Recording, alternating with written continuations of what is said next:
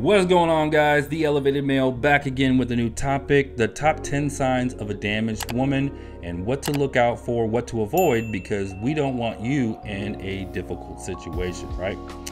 So we're going to talk about this today, the top 10 signs of a damaged woman. And we're going to start off with number 1, which is that she is disrespectful to you, wait staff, or people that are at her level or below her, right? So why is this important? Well, the way that she treats other people is a direct reflection of her character, right? So a woman that is disrespectful to someone that is at her level or below her, or someone that doesn't have any direct effect to her, shows a very big void in her character. And this is not someone that can be trusted. This is someone that when you are down on bad times, she will be disrespectful, insulting to you, and won't have your back in difficult situations, right? So this is not the type of woman that we want involved in our life, because it's just a terrible flaw to have in a person's personality, right? You don't want someone that's going to be disrespectful or insulting or rude to you when you need them, right? Or anytime that you have a bad time. So it's a terrible trait to have. So avoid this, right? Number 1. Number 2 is that she talks about abusive past relationships, and all of her exes are abusive or disrespectful, rude, right? That she's had terrible treatment from all of her exes, and there's not one single positive relationship that she's had in her past, right? Now, it is possible that she has had a slew of, terrible relationships, right? But the chances are extremely slim that every single one of her exes was a terrible guy. And if that was the case, it obviously showcases that she's a terrible choice of character, right? So another trait to avoid, another sign that she is damaged, right? Not always the case, but a lot of the times it is, right? So just one more point towards the 10. So number 3 is that she has alcohol or substance abuse issues, right? If she's drinking every single day or going out every weekend, all weekend, clubbing, partying, drinking herself to death, and, on substance abuse, different narcotics, different drugs, right? And is always having to medicate herself with these drugs to keep herself afloat, is a really bad sign, right? We all enjoy, a lot of us will have alcohol here and there and enjoy ourselves, occasionally, but this is something that is always used as a crutch to cover up damage or emotional issues. It's a really bad sign. So definitely something that I would avoid, right? Number 3. Number 4 is a common theme with a lot of women in the modern era, is that she is a feminist or man-hating liberal, let's just say, right?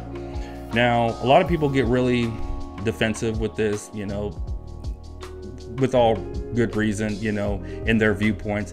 But the truth is, for most of us guys, we all know that, these hardcore feminists, these leftists, these, ridiculous pink purple hair wearing, bull nose septum piercing, pussy hat wearing, it's just really, I don't even really need to explain this one. That's self-explanatory. Avoid that type, right? Avoid a woman that has those traits, right? Number 5 goes along with the substance abuse. This is a woman that is on excessive amounts of antipsychotics, antidepressants, heavily medicated. This just showcases that she has a lot of issues that she's trying to deal with. And if she's being prescribed mood stabilizers and a bunch of antipsychotics and things like that, it's a really bad sign, right?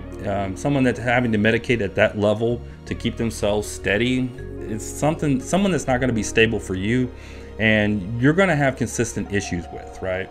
So definitely another sign that she's a damaged woman. Definitely something else to avoid, right? Number 6 is that she is always taking excessive amounts of selfies. So one of the things that this showcases, if she's constantly having to take selfies and post pictures repetitively, she has self-esteem issues. This is a narcissistic trait, right? So someone that is having to take pictures multiple times a day, every day, to boost their self-esteem, it's obviously that there's some type of internal issue, some type of internal damage that needs to be dealt with, and you should not be the one that is dealing with these issues, right? Another bad sign. Number 7 is that she has a lot of highs, lows, and is consistently depressed and has excessive amounts of anxiety. So if she's always anxious all the time and she's going through these bouts of really high highs and really low lows on a daily basis, this is someone that has issues monitoring or controlling their mood, right? There's some kind of imbalance going off inside of her, and this is something that you should be on alert for and definitely try to avoid, you know, because you never know what you're going to get into. She could be really calm and collected one time, you know, and later that night blow up and explode at you, right? This is not something that you really want to deal with. Number 8 is that she rushes intimacy. Now, we all know, or, you know, a lot of us probably know that there are women that, you know, will rush sex as a way to gain the approval of the guy that they're interested in. But a lot of this depends on the format in which she's doing this, right? If you've never met this woman before and you guys have barely talked and she hooks up with you, you got to understand that high value women won't do this, right? High value women will not just, you know, meet some guy within an hour, sleep with them. You know, that's not something that a high value woman would do. And this is definitely a sign that, you know, that she has damage, because women just will not do that. And, you know, like I said, a lot of the context matters when involved with that, you know, how she goes about this, but it's just a really bad sign. So be wary of that, right? Number 9 is that she never appreciates your achievements, and she's always looking at a way to criticize your accomplishments, right? So I've noticed that with damaged women, a lot of times that they will be kind of quiet when you mention something good, something that you accomplished.